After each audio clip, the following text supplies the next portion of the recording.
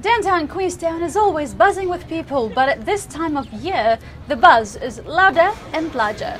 New Year's Eve celebrations will kick off at 7:30 tonight with live DJs and several local bands performing on two separate stages to audiences from all around the world.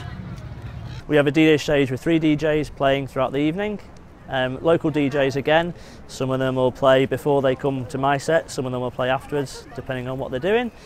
Then we have a main stage over on Earnslaw Park. That stage consists of 4 local bands. The event costs over $120,000, mainly paid for by Queenstown Lakes District Council. They will contribute 80% of the funding. There are other local funders and trust agencies that I go to and approach for around about 30 grand's worth of the whole budget. 12 to 16,000 people are expected to show up here to watch the laser lights display over Icard's Hotel and watch the fireworks at midnight.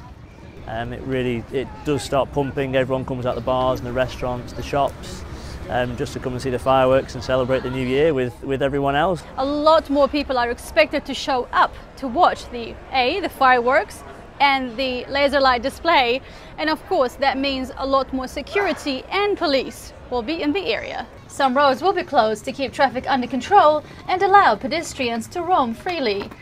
Total alcohol ban remains enforced until 6 a.m. January next year. Mina Amso, Happy New Year from the South Today World.